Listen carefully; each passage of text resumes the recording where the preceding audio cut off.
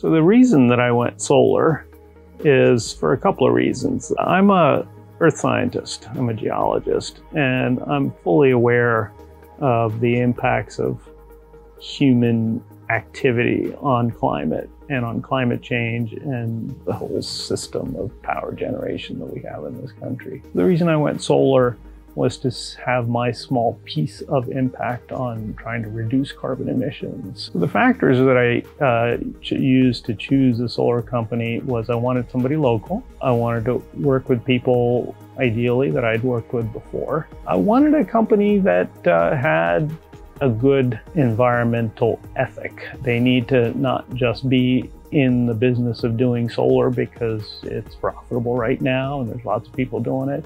They have to have a track record of caring about the environment and engaging with the community in environmental issues. Those are sort of the considerations.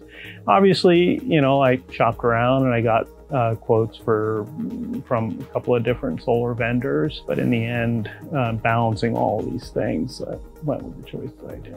My advice for potential solar buyers is to just go ahead and do it. Now's the right time. You know, everything is lined up correctly. The costs are there. The payback is reasonable. You should obviously shop around. There's a number of places out there.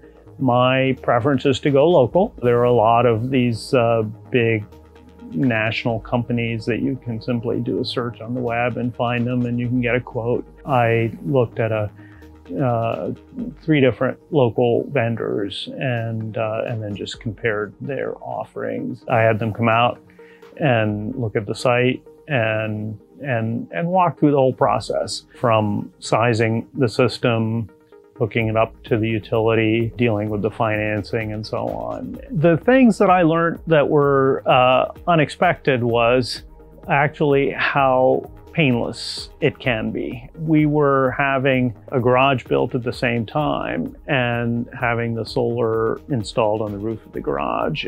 The process I thought would be a nightmare, doing the construction, having these 2 people talk to each other. COVID came right in the middle of all of this. We were actually supposed to do all the work in March and April, which is right when the state shut down all this work.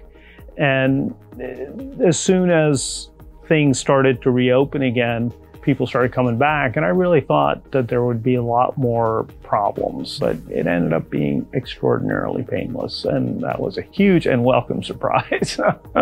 So we have both a ground mount system, which is on these pillars in the field, and then in addition to that, we have an array that goes up on the roof. And the reason we decided to go ahead and do it that way was originally we were thinking of just having a single array, but the size that we wanted, which is something a little bit larger than 11 kilowatts, wouldn't fit on the roof. As it turns out, because we were having a garage built at the same time, some of the costs of the garage actually factor towards the cost of the solar system, and so you would get this tax advantage that one gets through the federal, I think at this point it's 27%. Some of that applies to the cost of the garage, or I should say that tax applies to some of the cost of the garage. And if you were to put it on the ground, then you would also get an advantage, but in the end it turned out to be more advantageous to put it on the garage, and it just looks way cool. The reason that we went with putting the solar array on the garage rather than the house is our house is quite tall. It's 2 stories with an attic on top. And so every piece of work would involve cherry pickers and huge ladders and this and that. So our preference was to either just have a ground mount or a ground mount and a garage mount. The garage is a metal roof, so there's no aging issues associated with that the way you would have with shingles or something like that. It is entirely invisible for the most part, and I like it that way. The way to look at this is you're changing the electricity generation system. As you decentralize it, as more and more people are doing this, the incentive for creating large fossil fuel power plants, or the cost benefit for these large fossil fuel power plants will start to get more unfavorable. We are grid connected, so we don't have a battery system. So we're entirely dependent on the health of the grid, so of the electric power generation and of the electric power distribution grid.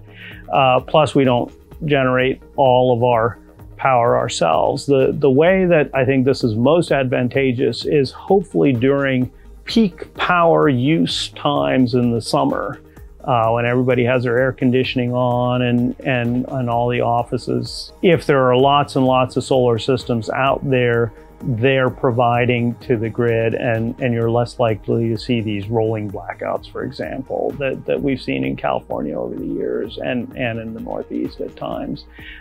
So hopefully by doing that, if there's enough people providing a little bit of add-on power, whether that's enough, whether it comes at the right times when there's peak power demand, is really a roll of the dice, but it certainly doesn't hurt.